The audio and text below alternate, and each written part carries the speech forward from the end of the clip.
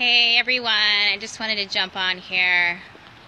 It's been pretty nice out, pretty 75, 80 degrees in Westerly over here. And I'm taking a little break before the next set of classes and just want to jump in the group and say hey to everyone. Hopefully everyone's having a great midweek slump and all that, keeping your energy going, eating healthy. I actually feel like I'm having a good hair day. Thanks, Jackie. Wild love.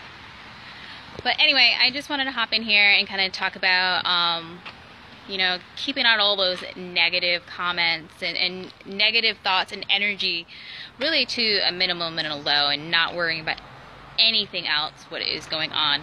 I just wanted to talk about a little story that actually happened to me when I was about in like 6th grade. My great aunt, literally, she told me pretty much, hey, why don't you just stop eating?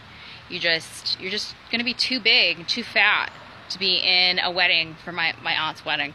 So at the time, my great aunt didn't realize, obviously as a 6th grader, I was freaking out, trying to fit in and all of this other stuff, and really can do a big head game on women, especially little girls.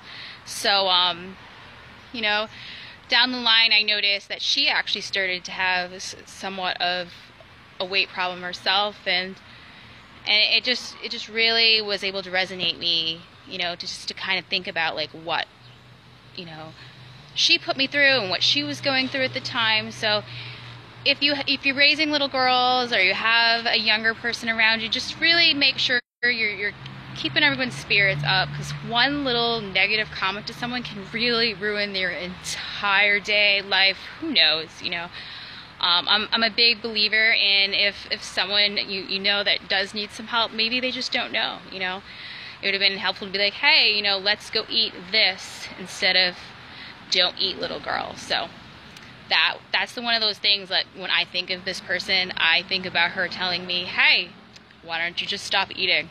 So it's just one of those things. So I just wanted everyone to let you know, just keep it positive, and I'll talk to you later. Bye.